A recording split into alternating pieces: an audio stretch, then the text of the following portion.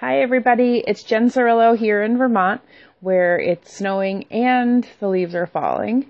I'm excited to be talking with you today and kicking off the start of the Education for Sustainability pedagogies 2 weeks, where we'll be exploring that idea. I know you've just come from thinking about the purpose of schooling and the purpose of education and the difference between schooling and learning. And I got to read some of your discussions and I got to see some of Aziza's students' responses to what is the purpose of education.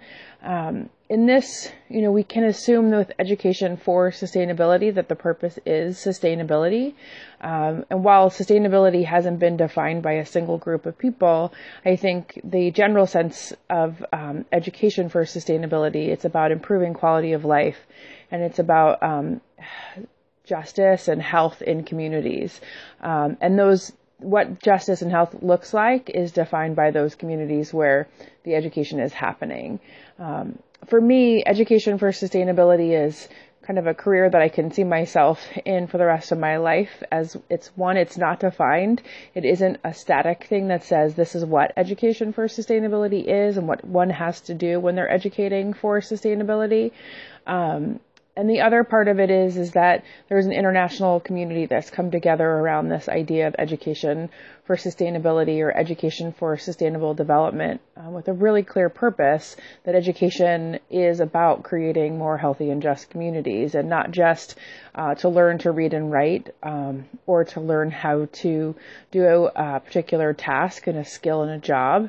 So for me, it has a lot of promise, and because it's not defined, it's defined by the people who are engaging in the education. It just gives me a lot of excitement too, that it isn't something that's just being passed around as an idea from a dominant culture that's being spread. So when you look at education for sustainability in Australia, India, Japan, Africa, it's all really different. I think we have some shared sense, though, that there are some of the pedagogical approaches that work, and those are the ones that are student-centered, the ones that really highlight the community. So you might think about place-based learning, student-centered learning.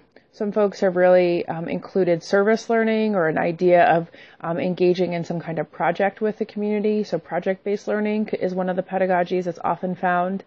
And we'll be exploring with you throughout the next 2 weeks both those pedagogies along with others that you are going to be looking for. And we'll also be thinking together about how do we educate for a sustainable future? Where do our values around sustainability come in line with how we engage others, how we facilitate a learning experience, whether we're a person that's tasked with being a teacher or that we're actually side by side learning with somebody.